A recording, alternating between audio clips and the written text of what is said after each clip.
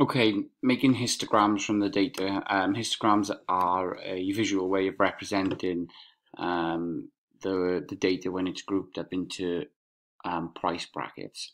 So the first thing you need to do, your histograms tab is empty at the moment.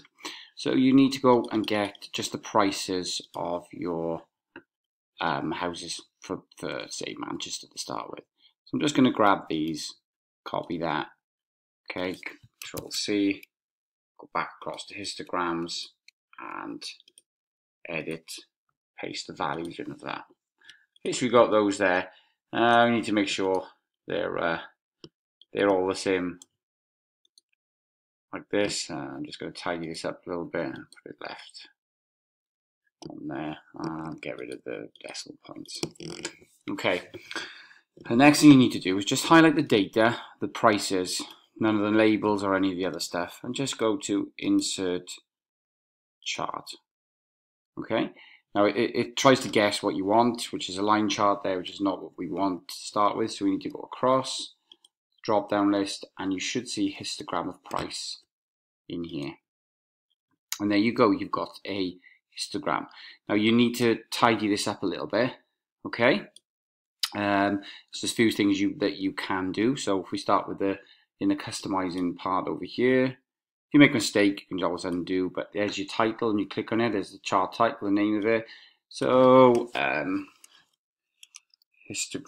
price for Manchester, histogram of Manchester, whatever you want to call it really. You want to change that. You can decide if there's a specific font that you want.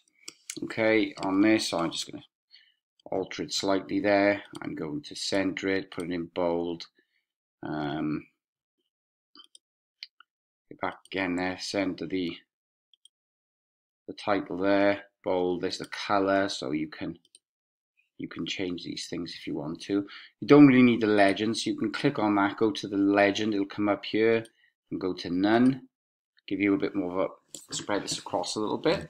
So what we've got is £350 to 650.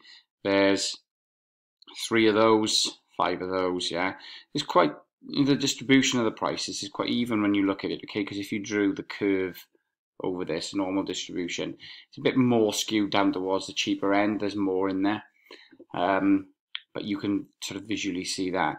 I'm just going to change some of the axis titles. Yes, this is the horizontal axis title. I'm going to put that to the same font that I used a second ago.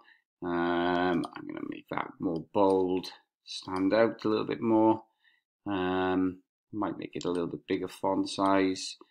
See what looks good. Yeah, happy with that. And then I'm going to go to the vertical axis. Now there is no title for that at the moment for this one. All axes should have a title. So I'm just going to call that frequency in there. Okay, and then I'm going to go and set it up the same as I did the others. I can't remember what font size I use now. Is it? That'll do there. You can change the label. So now these are the labels here. So I'm going to change the font again for the labels of that. I might want that color. I don't really like that sort of grayish color. So that stand out a little bit more there. Okay.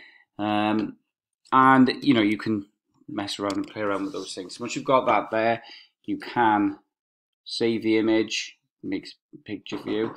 You can copy the chart, etc.